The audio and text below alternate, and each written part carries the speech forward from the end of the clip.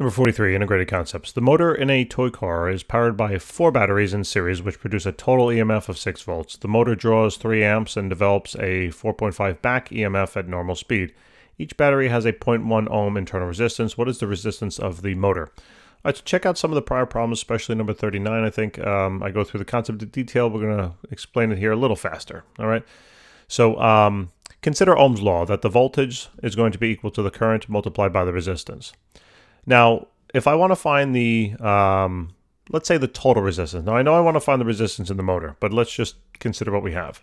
If I know the voltage supplied, let's say basically to the motor, all right, and that then would correspond to the operating current, and then that would then equal the total resistance. Now, the total resistance of this we're going to assume stays constant, okay? So check out, I think maybe it was also 41 I did this in, but anyway, one of the prior like 4 problems. So what we now need to do is we can actually solve this for the total resistance, right? So the total resistance here is going to be the voltage supplied divided by that operating current. And we had said that the voltage supplied is really just going to be the driving voltage minus then the back voltage, right?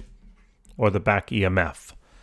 So in other words, they gave us the driving voltage. They said it's going to produce a total EMF of 6 volts. And then the back voltage is going to be 4.5. And then the operating current basically is 3 amps. So this is basically going to be 1.5 over 3, or aka 0.5 ohms, all right? So this now represents the total resistance.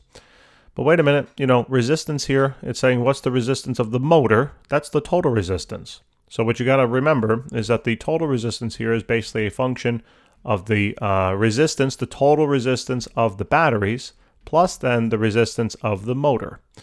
Now, the batteries are connected, they said, in series, and you know, way back, you know, to the prior couple of chapters, that these internal resistances are then summed together, right? It's not the reciprocal of them that are summed. That would be if they were connected in parallel.